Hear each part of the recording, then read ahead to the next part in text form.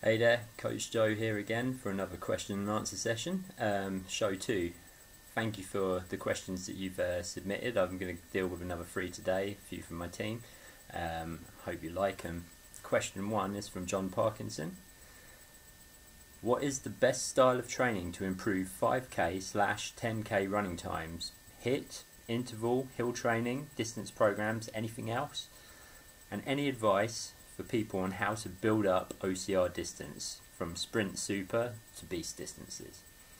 Okay, well, I'm going to deal with the second part of that question first, which is advice on for people on how to build up OCR distance. So if you don't know, sprint and super category is a Spartan race category. You're looking at between 5 and 12 kilometers respectively there, building up to a beast distance, which is about half marathon, maybe more. So building up any distance, I think, is good to take a sort of a step approach when starting out. So say you're running 5 kilometers comfortably, add on maybe like a kilometer half each week, and then on the 4th week deload.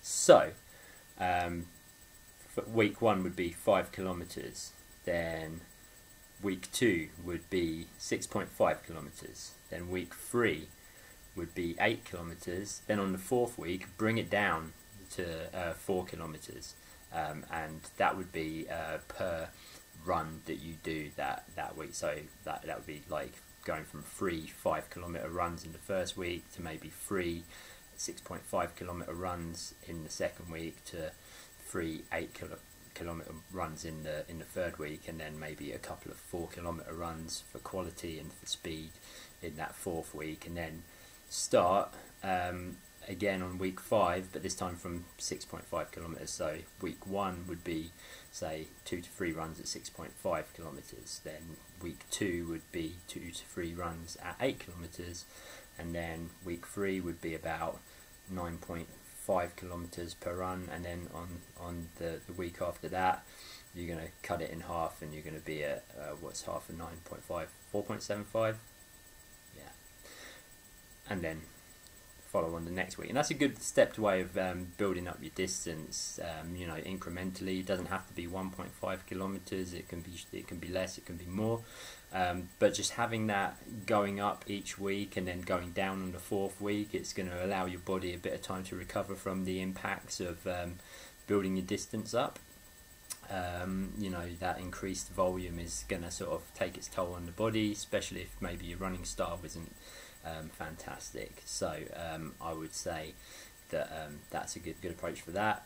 Now building up for OCR, that's when you've got to combine a combination of strength and running. So that would be, you know, something like, it's not just going out for a 5k run. If you want to have good conditioning for OCR, it's going out for a 5k run and then intermittently maybe throwing in a body weight exercise or some sort of strength. You know, so like running 5k, you run 500 meters and then you smash out some burpees, and you run another 500 meters and you do some pull-ups on a branch for a minute or hang for a minute, that sort of thing. It's going to sort of allow you to get that switch of energy systems that is going to be very helpful for obstacle racing. I'm going to leave a link in the show notes, basically saying with a link to a workout that can help you with that uses a combination of building up distance and building up body weight exercise as a means of prepping you for a sprint, a super, or a beast race. So there'll be a link for that in the description. So I hope that helps with that. Then we've got the first part of that question, which is, what is the best style of training to improve 5k and 10k running times? Is it HIIT? Is it interval training? Is it hill training? Distance programs? You can use a bit of all of that really to help with speed, but like one of the simplest and easiest to implement ways to do that for someone who might be a beginner to running, or, you know, starting out, is going to be using a form of interval training. And I think a really good gauge for that is sort of like becoming aware of the different paces you can run at.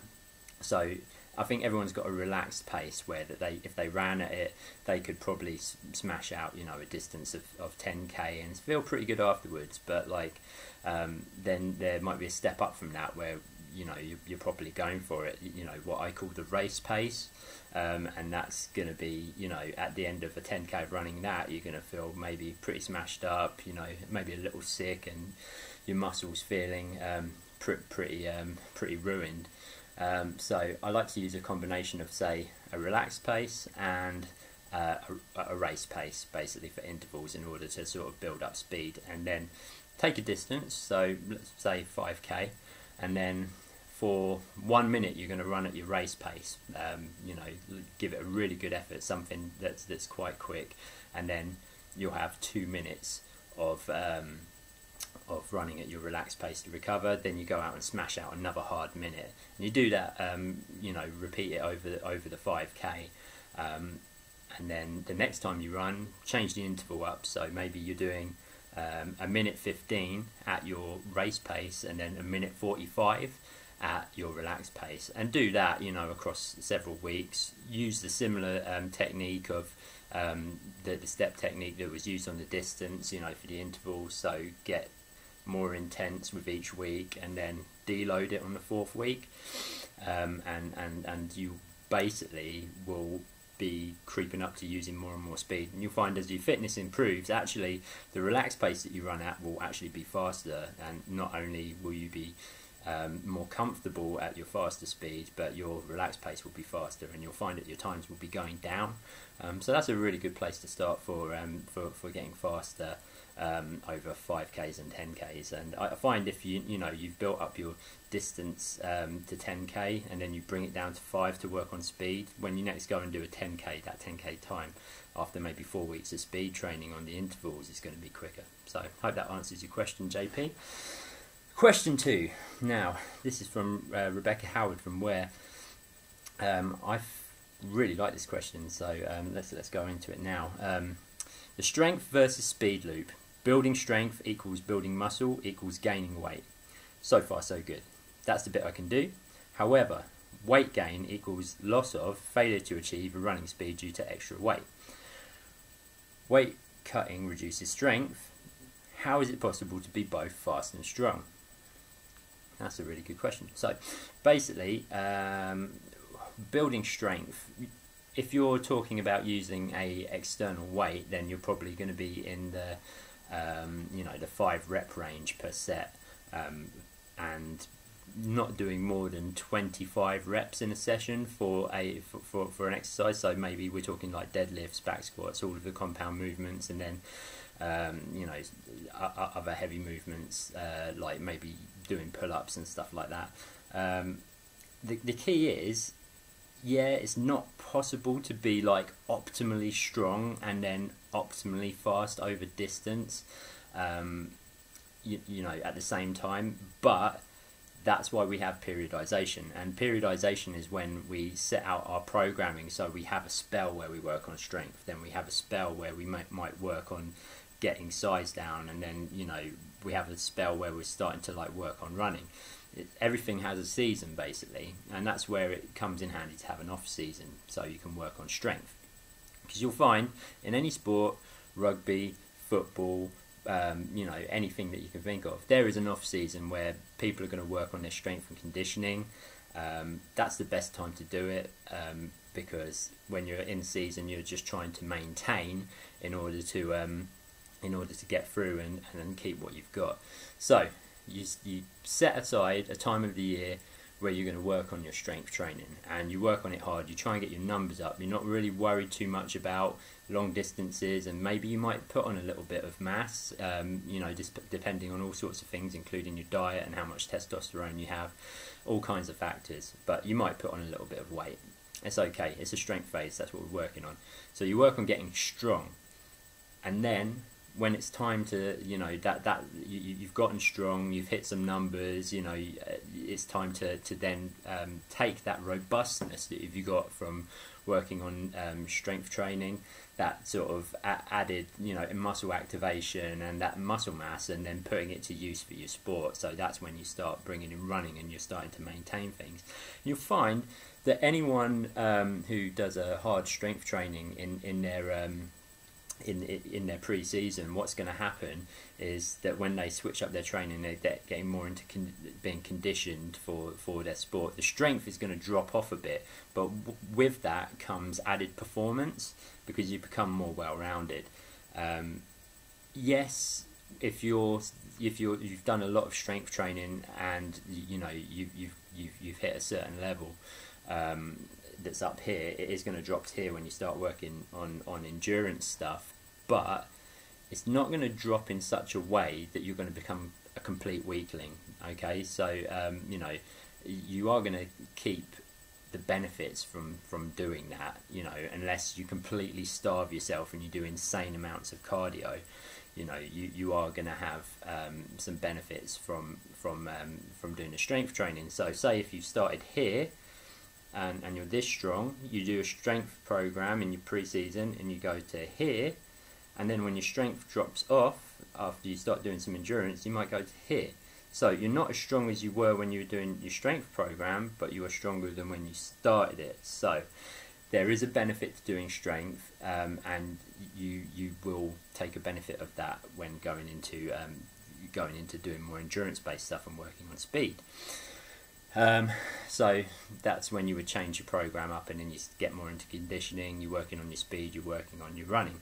So that's how it's possible to be fast and strong, because basically what you're going to be doing is you're going to be working on all of these different parameters at different times of your season or on your year, depending how organized you are and like how well you're planning it out. And then what you'll find is like you might not like be great at everything, but like you'll move certain things up a little bit on each parameter, whether it's your speed, your endurance, your strength, and then as a whole you will be a more rounded athlete because of doing this. So I really recommend, if you want to be strong and fast, is get into periodization. Start looking at the time that you have between your races, and when you have long gaps, and think, okay, this is a good time for me to work on my strength, or this is a good time for me to put on a bit of mass, or this is a good time for me to lose some mass because I'm too heavy and it's affecting my speed. And it's all about trying to tackle these goals one at a time, because when you get into the season, you can't hit these as intensely because you're just trying to maintain the fitness you have and stay injury free. And maybe you tweak a few things between races. Okay, it's not a time to do huge amounts of maintenance on your fitness or certain parameters of it. So that's my answer to that. And I will include a link in the in the notes, in the description, about periodization and why you should have an off season, and a link to my blog where there's some stuff about strength and conditioning in there. Hopefully that will be useful for some of you who are kind of new to that. I'm happy to answer any questions on that as well. So that leads on to question 3 from Mr. Keane, one of the members of my Spartan SGX class. His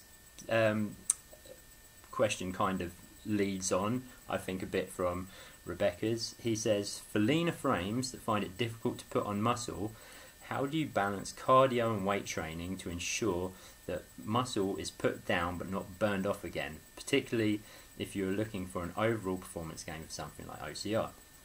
Okay, again, it's a peaks and troughs thing. So like you might have a time in your pre-season where you work on putting a bit of muscle on just to make you a bit more robust and protected across the joints, but also to help you with tasks like heavy carries and carrying your own body weight and climbing and stuff like that.